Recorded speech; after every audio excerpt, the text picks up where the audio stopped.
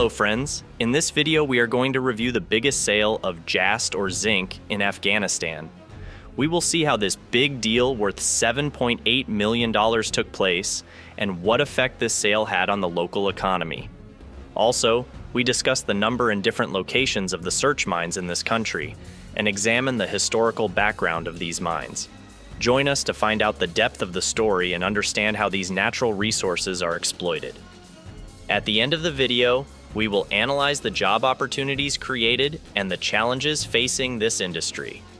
Stay with us until the end of the video to get to know the exact details and interesting information that will surprise you. The Taliban's Ministry of Mines and Petroleum has announced the sale of 20,000 tons of zinc from the Gande Kotal field in Yakawalang district of Bamyan province, worth $7.8 million. The Ministry of Mines and Petroleum of the Taliban published a notice that this amount of oil was sold to a private company during a tender process with the presence of the head of the ministry. According to the announcement, 31 companies participated in this tender. On the other hand, with the implementation of several large and small projects in the country, many job opportunities have been provided for people, and this process will continue. Meanwhile, yesterday, the Ministry of Mines and Petroleum of the Taliban announced the sale of 60,000 tons of Kashgari Sarpol crude oil worth about $33 million. Afghanistan's lead and zinc mines cover a wide area around the Hindu Kush Mountains. The research that has been done about lead and zinc mines in Afghanistan shows that there is lead among 26 types of rocks in 65 regions. So far, 8 lead mines have been studied and stabilized. The main lead and zinc mines in Afghanistan are Nalbandan lead mine, Shahida Herat, a mine on the way of the Helmand-Farah Roud Sea called Bakhod, Noor Valley, Gabargi, Kala Asad, Bibi Gohar, Madan Sepira in Paktia, and Frangil lead and zinc mine in Parwan province. The mines of Kandahar were researched in 1950 by an expert named Liman, and in 1965 to 1966 by Russian experts. Lead and zinc deposits have been observed around the Hindu Kush Mountains, especially around Helmand River and Hari River. In the mines of Daranur, Yektakum, Kala Asad, Doki 41, Gabargi, and Bibi Gohar, there is also a lot of zinc and copper, but there is a lot of fluoride in the mine itself.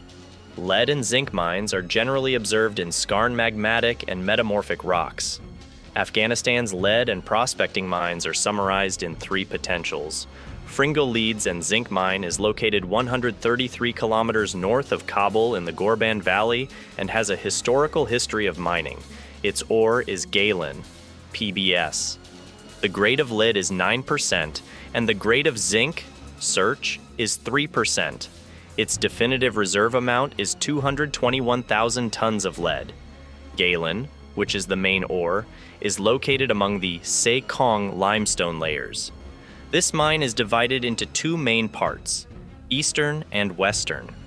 The eastern part is old and was mined from 300 BC to the 14th century AD, about 1,700 years.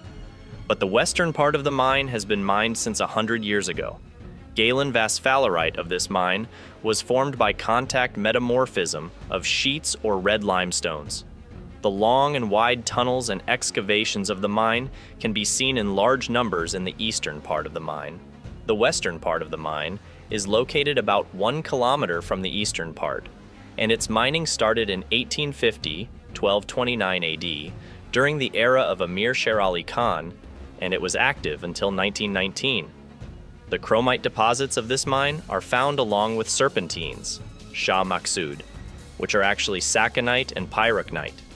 Chromites are in various shapes and long lenses, scattered fragments and small grains. The most important chromite mines in this area are deposits number 2, 3, and 5. During the exploratory operations of these mines, 975 meters of excavation was carried out, and in 4 cases, chromite veins were encountered. For laboratory work, more than 100 samples have been sent to America for analysis. The ratio of chromium to iron is 3:1. The grade of chromium reserves varies from 35% to 95%. The average chromium reserves are about 48%. The chromium reserves of these mines are calculated to be around 180,000 metric tons. Farnjul mining area in Parwan province includes several mines. 1. Varoi Barit and Lead Mine. Reserve of 209,000 tons with a grade of 7.83% in the form of mineral or sedimentary hydrocarbons. 2.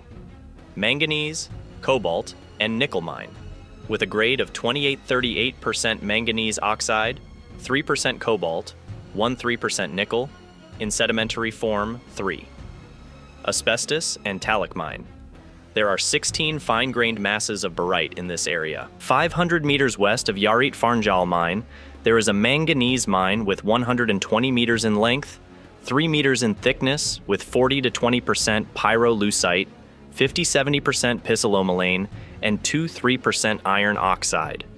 Bibi Gohar Kandahar lead and zinc mine is located in Kandahar's Bibi Gohar mountain in the Kakriz area of Kandahar, at a distance of 82 kilometers north of Kandahar. It is of hydrothermal type, and the main vein has lead and zinc minerals with a length of 50 meters and a width of 10 meters. This vein, which was formed in the contact of the azonite rocks, monzonite, and limestones, may be of the type of porphyry or skarn. In 1949 and 1950, this mine was excavated and sampled by Morrison Company experts. The samples obtained from 411 meters of drilling were obtained and sent to the United States for stabilization, and the results after analysis were obtained as follows. In the end, we hope that this video has been able to give a comprehensive and accurate look at the largest sale of jasper in Afghanistan and the importance of the country's mines. Afghanistan's mines, with their huge potential, provide unique opportunities for economic development and job creation. Considering the existing challenges and opportunities, a bright future awaits this industry. Thank you for sticking with us until the end, and we hope this information was useful to you. If you have any questions or comments, be sure to let us know in the comments section and subscribe to our channel for more videos. Thank you for watching.